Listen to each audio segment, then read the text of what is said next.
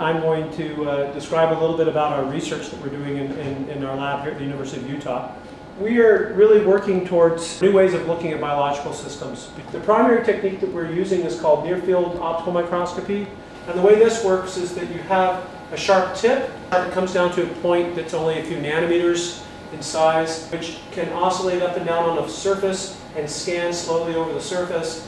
What we do is we combine that with a focused laser, and right near the tip of that you have a region of intensity which is enhanced compared to the focused laser intensity. And so this little region of enhanced intensity, optical intensity, can then be used to make higher resolution images than you can obtain with a traditional optical microscope.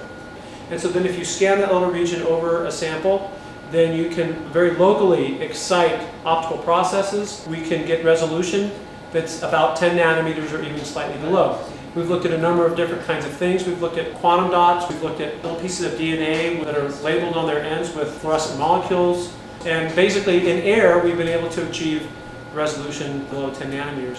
One of the systems which we're interested in studying is the so-called escort machinery involved in almost every cell function. Very little is known about the structure of that network, and therefore very little is known about how that network works. We want to image it in a biologically relevant environment, and there's no other technique that can do that.